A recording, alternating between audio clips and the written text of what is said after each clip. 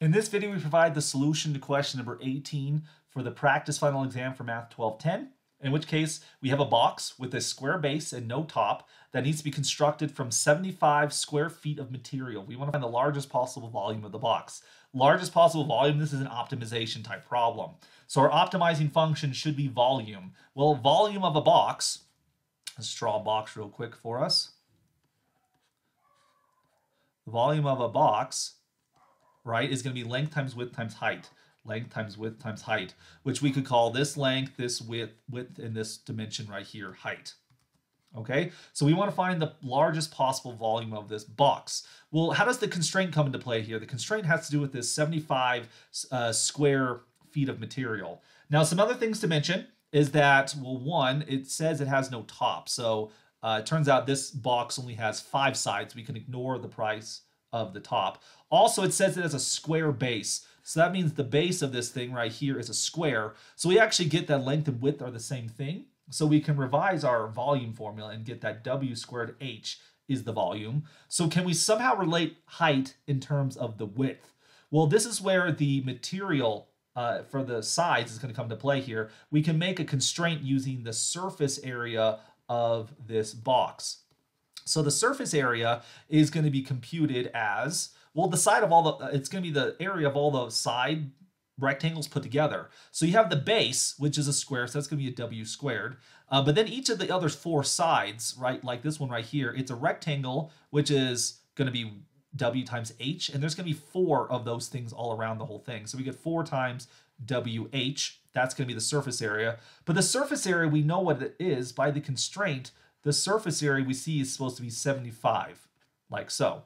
So we can use this to solve for H, subtract W squared from both sides. We get 4WH is equal to 75 minus W squared. Divide both sides by 4W, we get H equals 75 minus W squared over 4W. And we're going to make this substitution in for H, like so. So that volume becomes W squared times this 75 minus W squared over 4 times W. You'll notice that one of the W's cancels out right here, like so, in which case then our volume becomes W times, well, W over 4 times 75 minus W squared. So now we have to make a choice. When it comes to the derivative, we could multiply this thing out to calculate the derivative, which would make it a little bit easier, or we could take the derivative right now using the product rule. I'm going to distribute the W through. You can leave the constant multiple out. That doesn't have much of a consequence on the derivative. So we get 1/4 75W minus W cubed. So when we calculate the derivative here, V prime, we're going to get 1/4 times 75 minus 3W squared. We need to find the critical number, so we're going to set this thing equal to 0.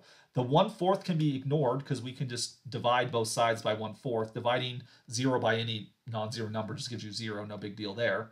So we have 75 minus 3W squared. Add 3W squared to both sides, you get 75 equals 3W squared, like so. Divide both sides by 3, you're going to get W squared equals 25, and then take the square root, you get W equals 5. So this gives us a critical number, but we have to consider all, not just the critical numbers, but the boundary points as well.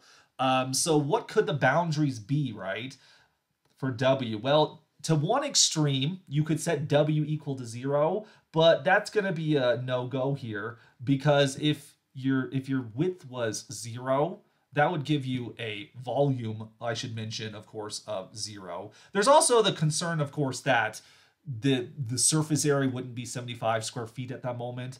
But the point is, that's going to minimize things. If we go on the other extreme, like how big can W actually turn out to be? That kind of follows from this formula right here, that if you allow W to get all the way up to like the square root of 3 times 5 times the square root of 3, that is the square root of 75.